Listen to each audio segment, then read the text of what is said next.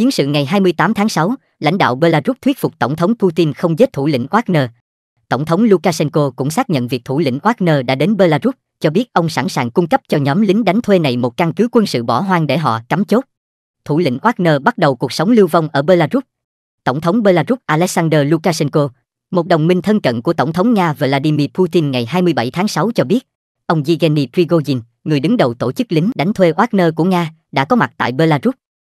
Trước đó, tung tích của ông Prigozhin là một bí ẩn sau vụ nổi loạn cuối tuần trước. Theo hãng thông tấn Belta, nhà lãnh đạo Belarus nói, ông sẽ tiếp nhận những thành viên Wagner đã tham gia vụ nổi loạn cũng như ông Prigozhin. Ông Lukashenko cũng cho biết ông không có kế hoạch xây doanh trại mới cho Wagner nhưng sẵn sàng cung cấp cho họ một căn cứ quân sự đang bỏ hoang nếu họ cần. Viễn cảnh Wagner thành lập căn cứ ở Belarus đã khiến một số nước láng giềng lo lắng.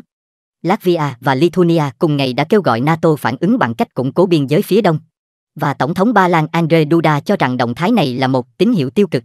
Lực lượng Wagner đã chiến đấu bên cạnh quân đội Nga ở Ukraine, song ông Prigozhin hôm 23 tháng 6 bất ngờ tổ chức nổi loạn, đe dọa chính phủ ở Moscow và yêu cầu ông Putin cách chức các quan chức và tướng lĩnh hàng đầu. Dù vậy, sự kiện đã nhanh chóng khép lại với một thỏa thuận do ông Lukashenko làm trung gian mà theo đó, ông Prigozhin sẽ sang Belarus.